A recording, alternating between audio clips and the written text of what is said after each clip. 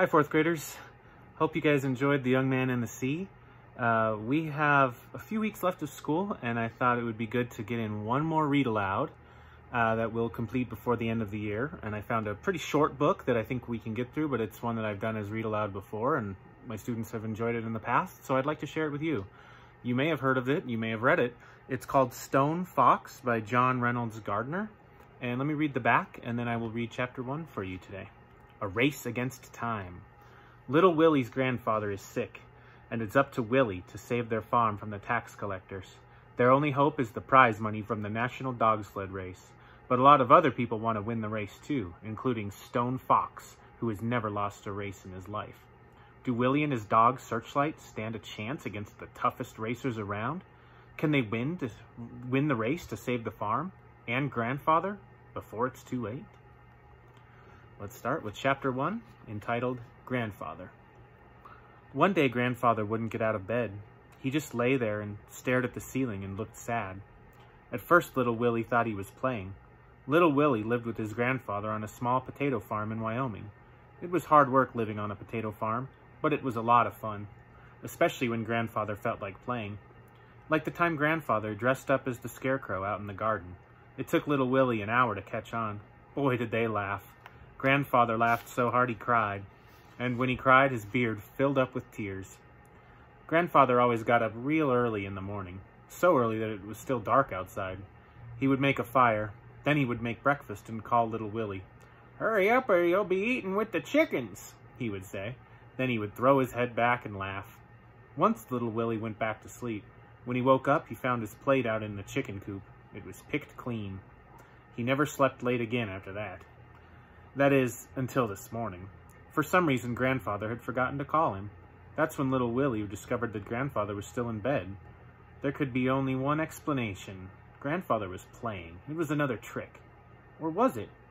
"Get up, Grandfather," little Willie said. "I don't want to play anymore." But Grandfather didn't answer. Little Willie ran out of the house. A dog was sleeping on the front porch. "Come on, Searchlight," little Willie cried out. The dog jumped to its feet, and together they ran off down the road.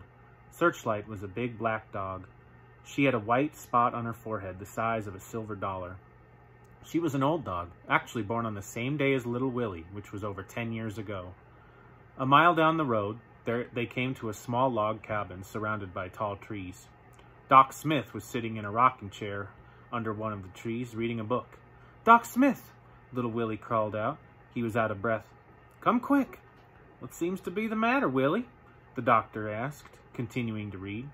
Doc Smith had snow-white hair and wore a long black dress. Her skin was tan and her face was covered with wrinkles. "Grandfather won't answer me," little Willie said.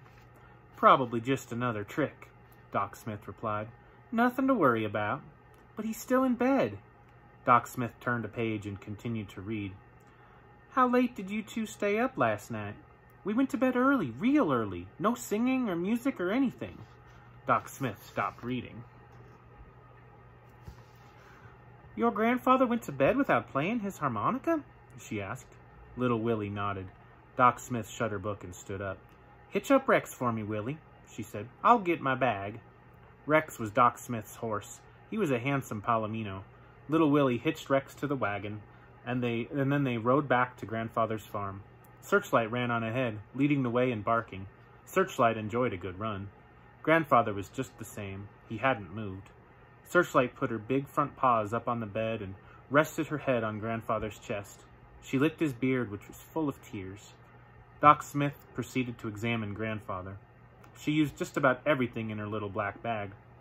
"What's that for?" little Willie asked. "What are you doing now?" "Must you ask so many questions?" Doc Smith said. "Grandfather says it's good to ask questions." Doc Smith pulled a long silver object from her doctor's bag. "What's that for?" little Willie asked. "Hush!" "Yes, ma'am, I'm sorry." When Doc Smith had finished her examination, she put everything back into her little black bag. Then she walked over to the window and looked out at the field of potatoes. After a moment, she asked, "How's the crop this year, Willie?" "Grandfather says it's the best ever."